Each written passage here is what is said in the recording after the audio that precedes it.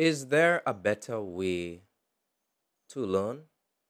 Or are there ways that you can learn how to learn?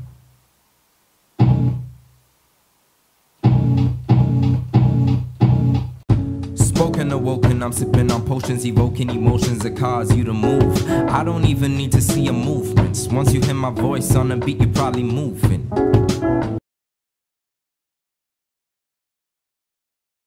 Welcome back to the channel, guys. If you're new here, make sure to hit that subscribe button and turn on that bell for notifications to come at you. So the first step that you can take is to understand your strengths and your weaknesses. It's important that you highlight these aspects of your life because I believe that in any way that you're going to improve, you must understand where you probably succeed and where you're probably at failing at the moment. In order to get this done, I suggest that you just take a quick 20 minutes of your life. It could actually go up to 30 minutes, where you write down on individual pages strengths and your weaknesses. So 20 minutes for both categories. I must admit that that activity could be a bit demotivating because it's an opportunity for you to be honest with yourself, and sometimes that's the hardest thing that we actually do. Our honesty sometimes is a bit sharp. Sometimes it's not sharp enough, and that dullness can really affect you and your teachability.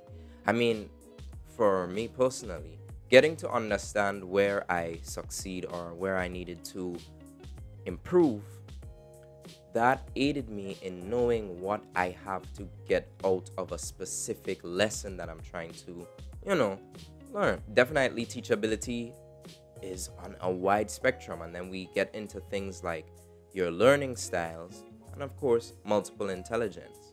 Learning styles are often used more and is quite the popular example when thinking of teachability. An individual's ability to learn is then lumped into 3 categories.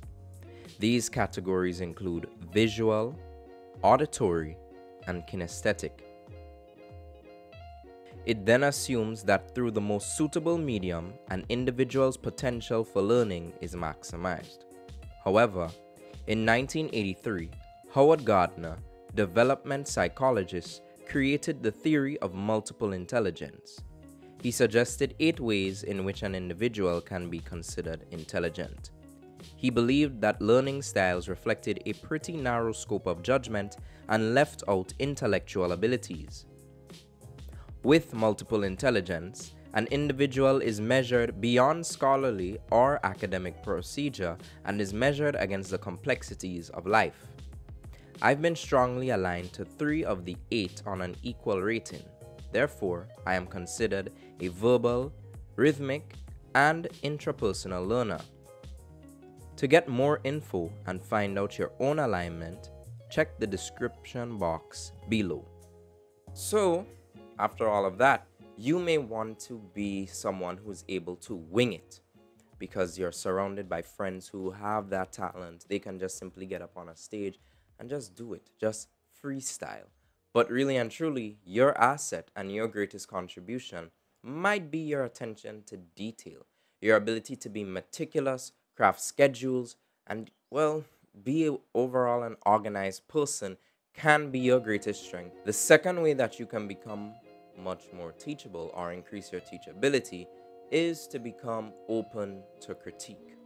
And it's a good thing that I mentioned the friends in the prior point or observation or way, because in that moment, sometimes, like I said, you compare yourself to your friend and they can even help you be honest and, identify your strengths and weakness. Of course, you have to go to someone who you can confide in, someone who you think they know you well enough, and of course they'd give you that honest response. You don't want somebody who's like, oh well, you don't have any weaknesses, I only see your strengths. I mean, that person is great, but not all the time do you need a yes man or someone who would just agree with you regardless.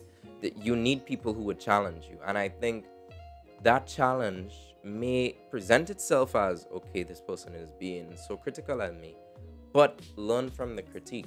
I, for myself, have become much more susceptible to critique especially even in starting this YouTube channel. And of course, that has been something that was essentially an asset to my life in my earlier career as a spoken word artist. As a student, you have to understand that you sometimes suck in a specific category, and being open to critique definitely helps you.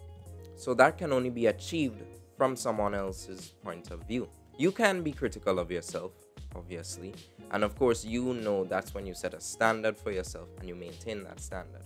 However, if someone is on the outside, for example, the viewers of this video, when you go down to the comment section and leave a comment on what you liked, what you think can improve, that is critique that I must take for myself and of course improve on it. So it's important for you to become open to critique and also identify what is good critique from what may not be the best. So constructive criticism is always it's always a critique you want. You don't want someone who's like, oh, that's bad. Okay, how? Do you think it can get better? Give me some advice here. Don't just leave me hanging out on the side and just be like, yeah, that was terrible. Toss me a bone. Tell me how I can improve, and that's definitely the energy and people you need to surround yourself with. The third point has to deal with forming healthy rivalries or learning from a fellow learner. So especially within the classroom, it's important to have someone that you compete with, someone that's able to maybe have an edge on you in a certain regard.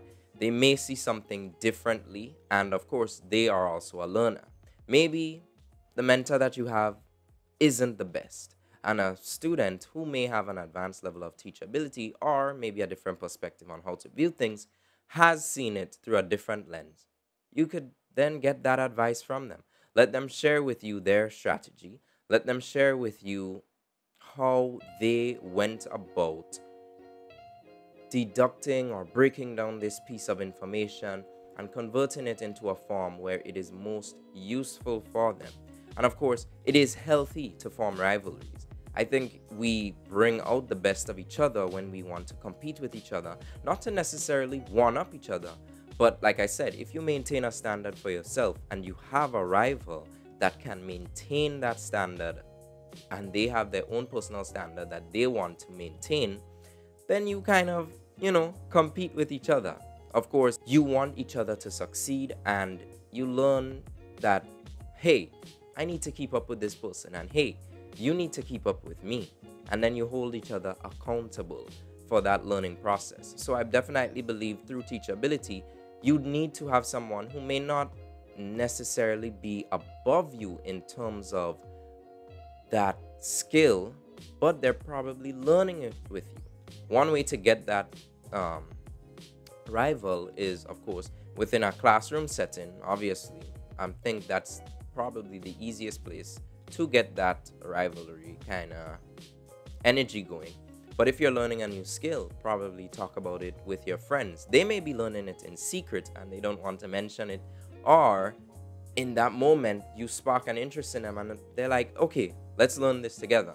I know, for an example, for myself, when I was getting more information about exercise, learning how to exercise, I have basically my brother with me who we kind of became fanatics in a sense about exercise and that different life and getting in shape, learning different muscles of the body. Of course, he had more advanced knowledge because he actually did that as a subject at one point in his life, so I could feed off of that information. It's great when we can both benefit each other and then we keep each other up to a certain standard. Hey, did you do that? Did you do this? It is about checking up on each other, but also it reaches to a point where we're being accountable for each other's actions, because hey, we have to learn this together. There are so many times when he would break down something for me that I didn't get, and vice versa. And of course, that is a way to understand that you kind of humble yourself. You're not better than anyone who may be learning it at the time, and you can definitely learn from someone who is learning with you. The final point that I believe is a great way to increase your teachability is, of course, to engage yourself in something that you actually want to learn about. I think from an early age, we see that within the school environment, they are always asking, what is it that you want to do with your life? What is it that you want to be involved? Obviously, at 16, most of us don't have it figured out. And we would think that the initial career that we have in mind would be the one that we've decided on and we're aiming to it. And across the journey, found out that it changes multiple times on end. It may be similar in some regards, but it's subject to change. In this regard, I really think you have to engage yourself in something you want to learn about. It's important. Why would you get involved in something that you have little care for and simply want to just know it for knowing its sake? No, it becomes boring. You lose interest, you lose motivation. To you, there's no real value in gaining that skill or that knowledge on a whole. Definitely engaging yourself in something that you want to learn about, something that you care about. I think it's beneficial.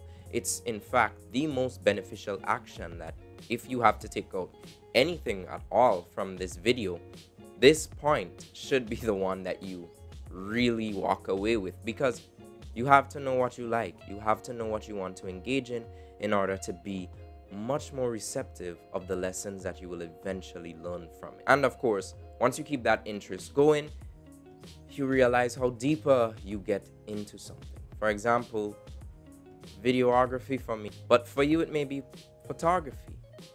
For you it may be just getting to know the insects outside. I don't know. Just find yourself in something that you like. And of course, getting back to the multiple intelligence area that I mentioned earlier, you must understand yourself. Understanding yourself is the most important thing of all. What you like, what you dislike, strengths and weaknesses.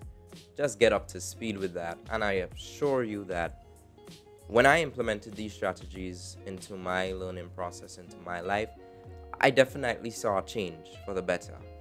And I think it's just something great to just share with you, because we are in a world that is overloaded with information at times.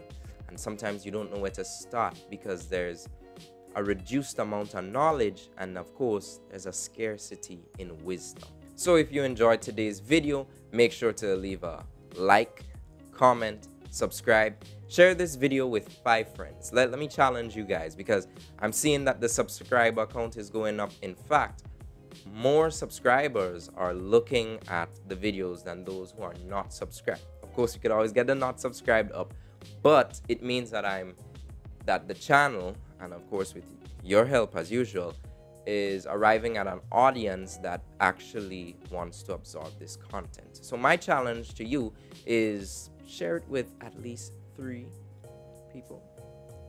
3 people. Share it to your status, share it to your post, your social media, wherever you are. Just share the video. And of course, like I said, leave a like, comment something else that you think is a better way to maybe increase your teachability. Let's get a discussion going in the comments. Tell me, did you like this video? Are you liking how things are progressing? And of course, stay safe until next week when we see again. Take care, everyone.